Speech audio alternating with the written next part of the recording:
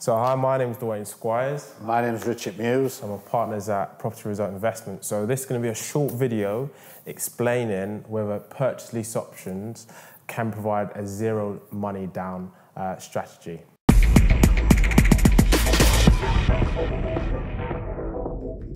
So just to start off with, so where does that question even come from? Well, prior to 2008, 2009, a lot of what investors were doing at that time were using what we call a same-day remortgaging strategy. So they were buying a property at, say, £80,000, using a deposit of £20,000. They would then remortgage it for the full value, and then being able to then recycle their mortgages, going to the next property. So now those, since then, strategies and the ability to do so has changed quite significantly. And now one way to expand your portfolio is through lease options.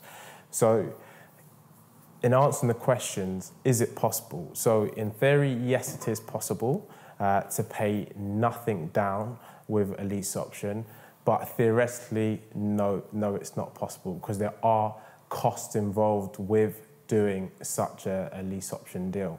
So Richard, generally, can you cover what the costs are for investors? Yeah, first of all, the first one's a consideration of the lease option fee payable to the vendor. This can vary from £1, usually up to £1,000, depending on the deal, and if there's more cash flow or more equity in there, then that varies. And a consideration can be compared to as a deposit, really. Yes, that's right. That's right. And then there's legal fees involved as well.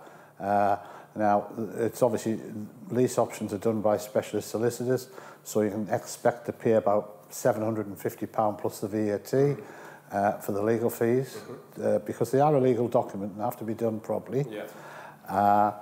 Then there's the sourcing fee, because we've obviously had to negotiate with the vendor, a lot of running around and overseeing these type of deals right through to the conclusion. Yeah. And obviously what else you might have to consider in some deals is a refurbishment. You might have to do a little bit of refurbishment. Some deals we have a lot of refurbishment to do, and they tend to really stick a little bit. So the ones with a small amount of refurbishment, £500 or £600, £700 on an ordinary two-bed terraced house, expect to pay that. So weigh all the costs up, and then that will tell you, whether you've got a good deal. But there is a cost involved. Yeah. So just to summarise, or if you put it together, so there's consideration, which is akin to as a deposit. So even if you went at a small value, £1, right? Yeah. Legal fees will range around £750, including disbursement. So £750 plus £1. And then sourcing fees can range between £3,000 to £5,000. If you went on the lower end, £3,000. And then a refurbishment, even if you did a light refurbishment, £100. So when you stack that together, £1, £750, plus sourcing fees of £3,000 and a light refurbishment, you're looking at somewhere near to £3,800. Yeah, I think that's the minimum. You could be up to 5,000, but look to £3,000 to £4,000, around about that figure. For all the costs. For all the costs, yeah. Brilliant. Thank you for watching that video. If you're thinking of investing in property, have you considered investing in North East?